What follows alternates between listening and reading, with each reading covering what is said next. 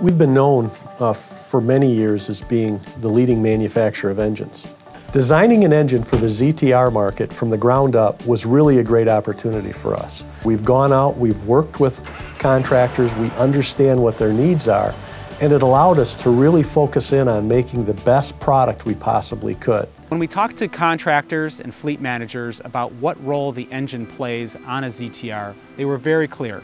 They want durability, reliability, but most of all, performance. CCs, or displacement, really determine the capacity of that engine, the potential that that engine has to deliver torque to the blades. There's been a creep of displacement over time. In the last 4 years, the average displacement of a ZTR has risen 50 cc's. And we feel that having an engine at 810 cc's is the optimum position for this engine to be, not just for this year, but for many years to come. This was a big step in durability for this engine. We wanted to earn the Vanguard brand. We had a good set of requirements. We knew what the specifications needed to be to make this into a good engine. So making it the ultimate ZTR engine, it's a great engineering challenge.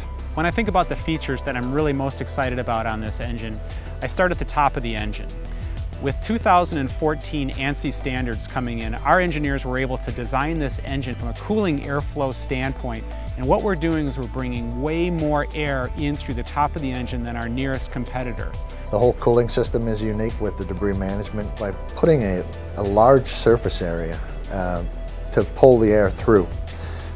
It keeps a very low restriction, even with a large amount of debris on it. And the higher volume of air that you can pump through the engine, the cooler it will stay. It's not just an afterthought to fix the regulation, it's designed right into the product. When we talk about the design has special features. We increase bearing surfaces. We have a forged crankshaft. We have things in the alloy and the aluminum components that are unique to this engine. There's special things that we're doing in the die-cast dies, in the alloy, as I said, in the preparation, the heat treating. So there's a lot of the components that bolt onto the engine that have been uniquely designed to go on the Vanguard engine. The valve covers, the cylinder head and intake manifolds, we've gone to forged aluminum rods. We kept the weight down by staying with aluminum, but we get the consistency and the strength of the material up by going to the forging process.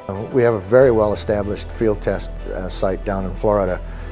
They cut some pretty rough areas. The operators take a beating testing our equipment because we're looking to get them in dirty conditions. We're trying to cut long grass, we're trying to load it up, we're trying to shake the unit around. I mean, we're really trying to punish this engine. So by the time the engine launches, we'll have close to 100,000 hours of total test time on this design. We have deliberately not rushed the 810 into the Vanguard brand. It had to get there through development testing and lots of testing to get it to the point where it meets all of the Vanguard performance and durability criteria to earn that Vanguard label.